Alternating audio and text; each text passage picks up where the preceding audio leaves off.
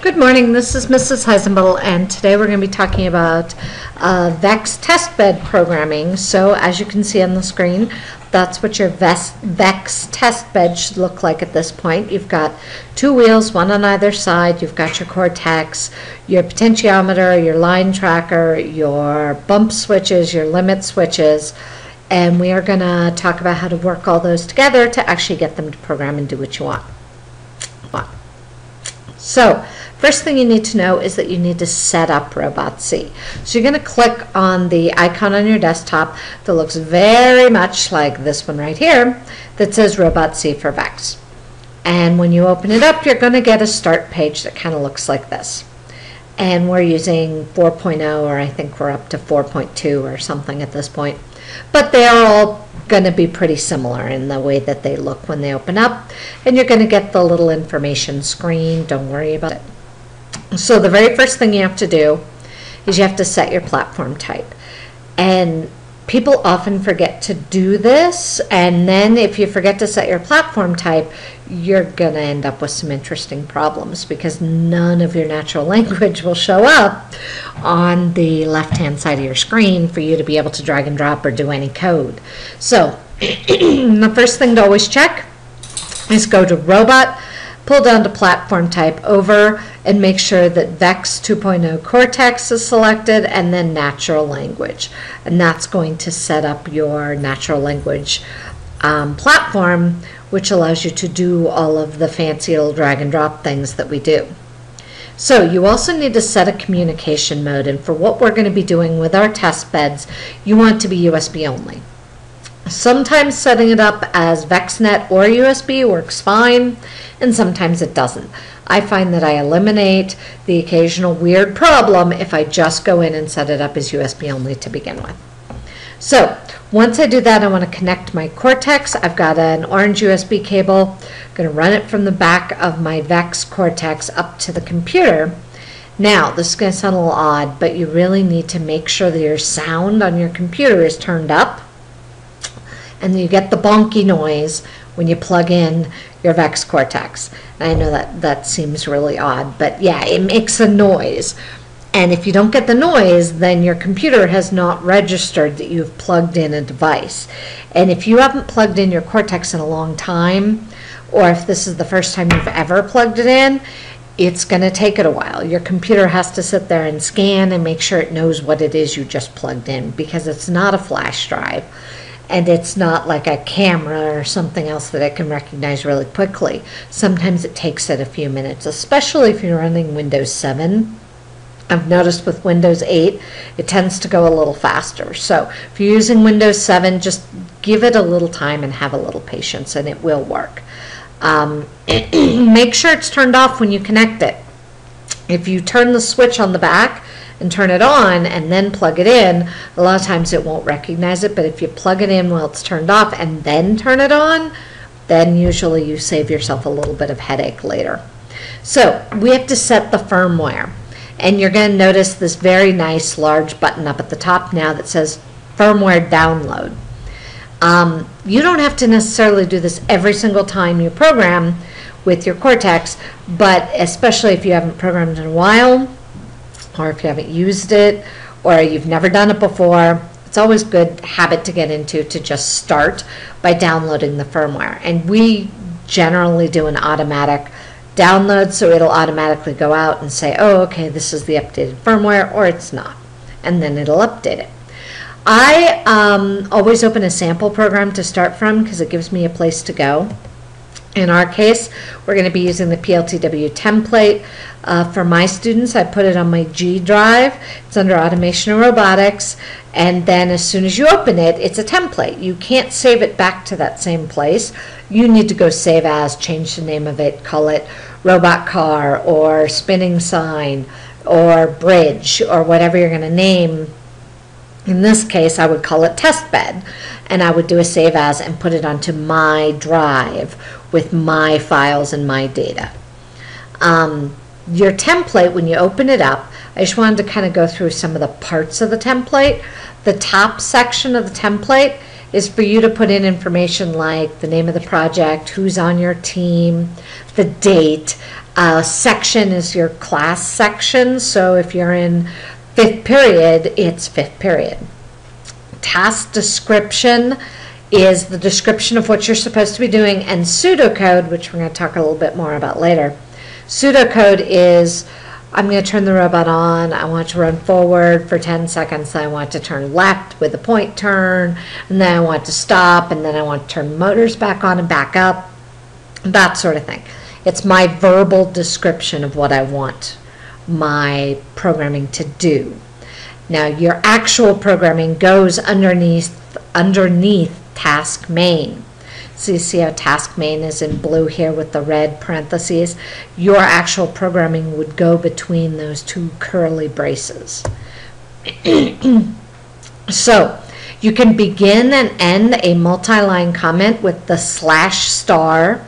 Everything that's in green is what's known as pseudocode, meaning it's there, but it's not for the cortex to read. It's for you to read.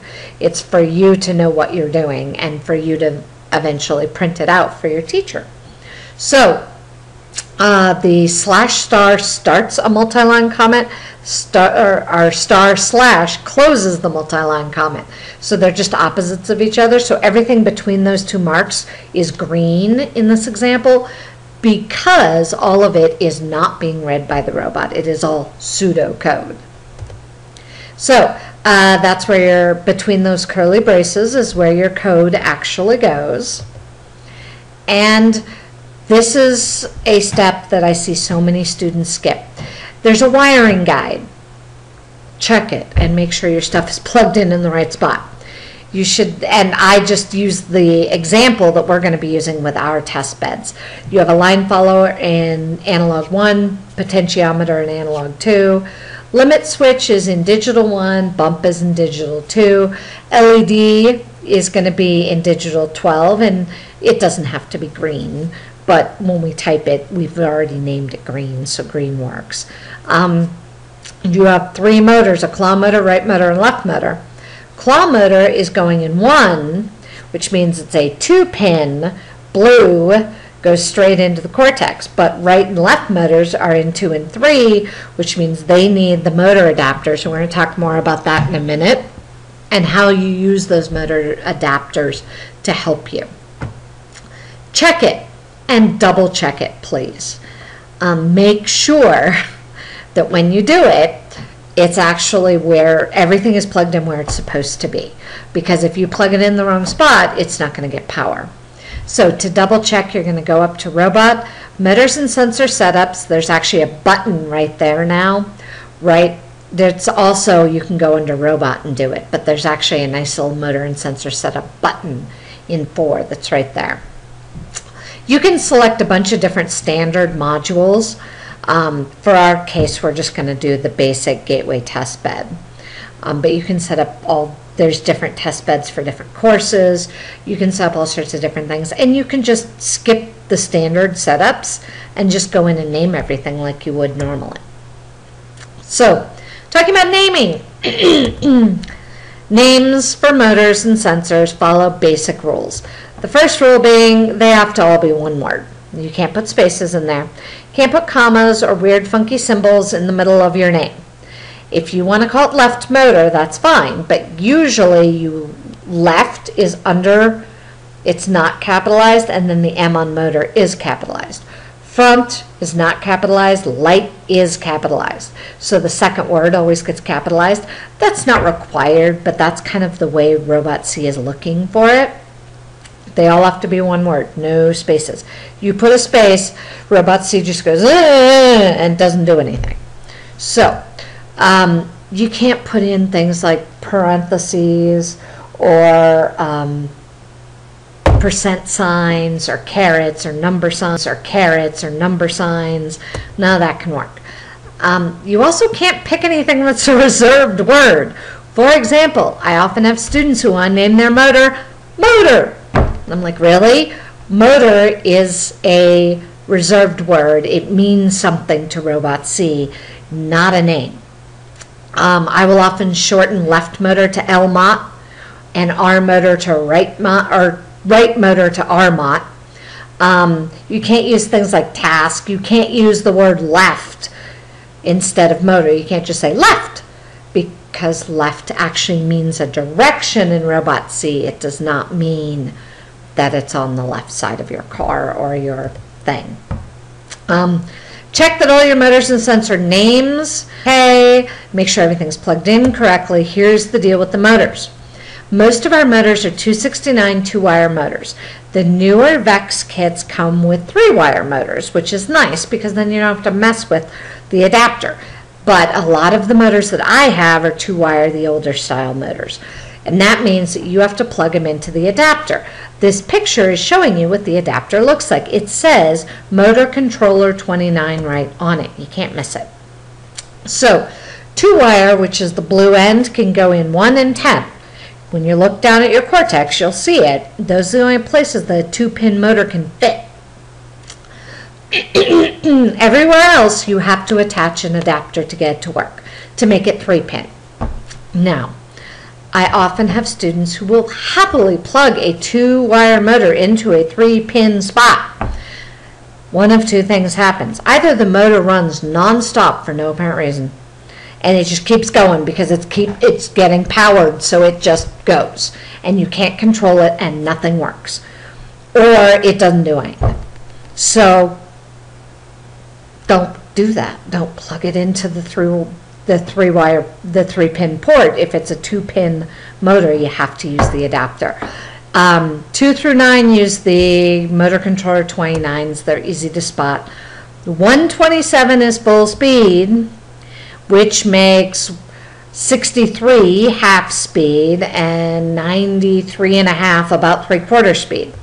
And someone always asks me, well, what does 127 really mean?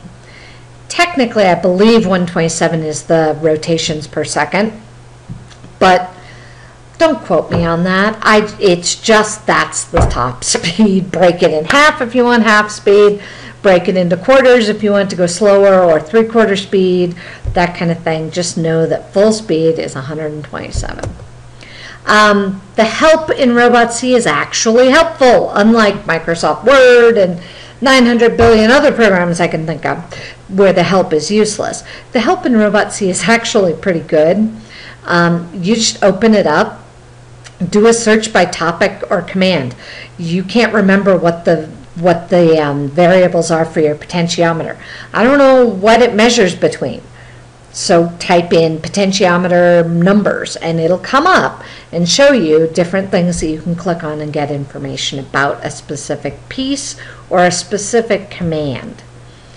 All right, so this is where I'm going to tell my students to stop, do these steps. This is the basic list of steps that I would expect you to do every time you open a RobotC. Open your template from the G drive, save it to your U drive, fill in the heading information, including pseudocode if you have it. Check your Cortex setup, make sure everything's there and ready to go, and then go to motors and sensor setups and make sure those are all named correctly and they're where they're supposed to be. So why don't you stop here and go do that.